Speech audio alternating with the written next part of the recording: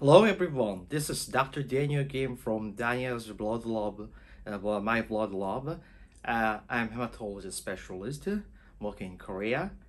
Today I will introduce the overall series, overall scheme of hematopoietic stem cell transplantation in a very brief way. So, uh, how do you think the bone marrow stem cell transplantation? Bone marrow stem cell transplantation is a procedure that replaces the diseased stem cell with the new stem cell from the donor. So, for the first time, we needed to evaluate the donor for appropriate donor from the healthy donors. If a patient who requires the bone marrow cell transplantation, the patient needed to take some blood test to confirm the HLA typing. Usually we check the HLA 10 loci in A, B, C, D, R, D, Q. And this HLA is located in both sides of the chromosome. So we needed to check the 5 pair, 10 loci and the chromosome. After checking the patient HLA type, we need to evaluate the matched sibling donor for the first time. But the matched sibling donor means any sibling, the brother and sister who has the same HLA type. You can find the matched sibling donor with a chance of 25% if you have a sibling. And if there is any, if there is not a matched sibling donor, we need to evaluate the unrelated donor. And in Korea, we have about 390 volunteers who are waiting for the blood stem cell donation. So after checking the patient HLA typings, we can search the HLA donor banking in a database, and we can find some appropriate matched unrelated donor. But sometimes we can find the 5 matched unrelated donor, but in a very specific cases, we can find more than 100 volunteer for hematopoietic stem cell donation. Lesson 3, we can use the haploidentical family mismatched donor, which means that if parents has some kind of blood disease, his daughter or son, his offspring can donate his stem cell to their parent or vice versa. Or if a family member, especially the brother and sister, has the haploidentical matched HLA, and the sibling can donate his stem cell to the patient. After selecting the appropriate donor, patient is usually admitted to the laminar flow room and take the bone marrow biopsy and some evaluation, and the patient will receive the conditioning regimen. The conditioning regimen is a series of drug or radiation to suppress the patient's normal marrow function and some immunologic function. Because we have some normal immune response to reject the other foreign body from our side, from outside entrance, we needed to suppress the immunologic function of the patient.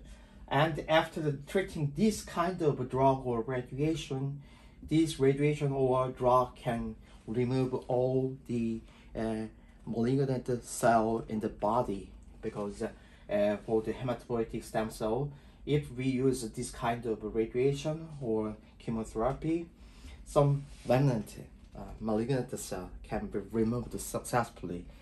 Some hematopoietic malignant cells is very resistant to chemotherapy, but when we use this kind of radiation or high dose chemotherapy for the conditioning, this kind of very resistant malignant cell can be removed successfully.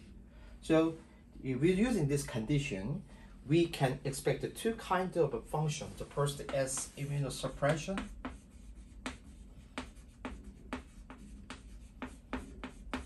To prevent from any rejection, graft rejection. And the second is some myelosuppression, which means the removal of the malignant cell from the marrow.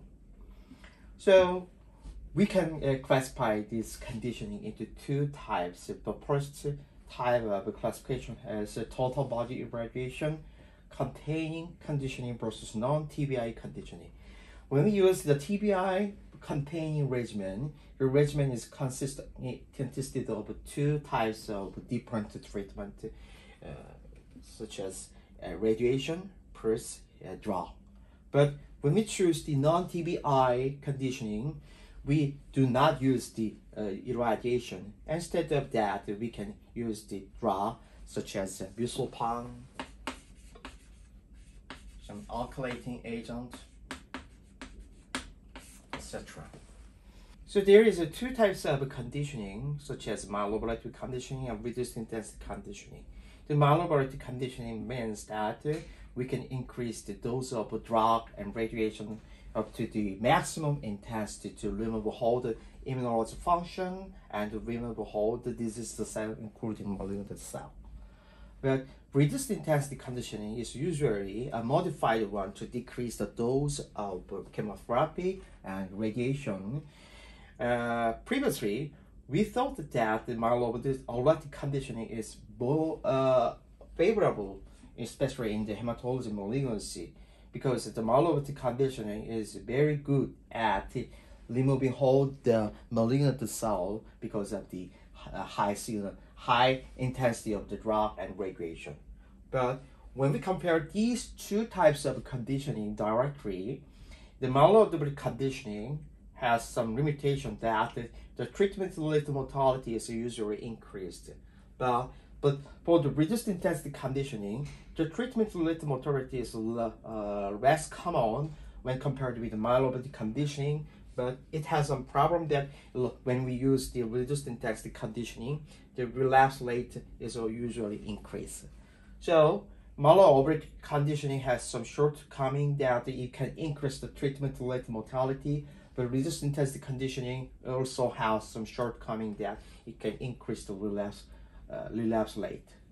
So when you compare these two conditioning regimens directly, so it's very, very difficult to compare these two types of conditioning directly. But we now concluded that in some special situation, except some special situation, especially for the hematologic disease, the myeloablative conditioning versus reduced intensity conditioning shows the both as comparable outcome. So we usually use myeloablative conditioning for young adults, but if the patient has old, if the patient is old and has some comorbidity such as cardiac problem, some liver problem, the kidney problem, we can use the reduced intensity conditioning instead of myeloablative conditioning. So after receiving the whole conditioning, which consists of the total body radiation or non-TBI containing chemotherapy, and then the donor usually donates his blood cell, stem cell, and previously used the bone marrow stem cell. So to achieve the bone marrow stem cell, the very aggressive procedure is required. The donor is usually anesthetized, and we needed to puncture the donor's the iliac bone more than 100 times. It's very, very time consuming and very painful process to the donor. But recently, we are now currently use the peripheral blood stem cell instead of bone marrow stem cell. A peripheral blood stem cell is usually a process to collect the donor's stem cell in the peripheral blood using the flow cytometry, the blood cell collector, such as it's very similar process to collect the blood cell for the blood donation. So when we compare these two types of blood stem cell source, previously the bone marrow stem cell has some favorable outcome, especially in the aspect of the graft versus host disease, because the bone marrow stem cell is usually did not increase the GVH, the graft versus host disease rate. When we use the peripheral blood stem cell, the GVH rate is also relatively higher than the bone marrow stem cell. But when we also compare the relapse rate, the peripheral blood stem cell is more favorable option because the presence of GVHD usually decrease the relapse in the especially in the hematologic malignancy. So, except a specific case such as aplastic anemia, we can use both stem cell source almost in the same way.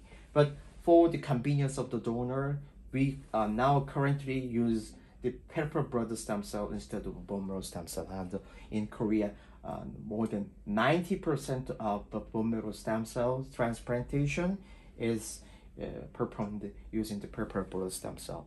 So when we collected this blood stem cell from the donor's peripheral blood, the peripheral blood stem cell is usually delivered using the bag such as the blood product, and the patient will receive this blood product, the stem cell, so in such a kind of way of receiving the blood transfusion.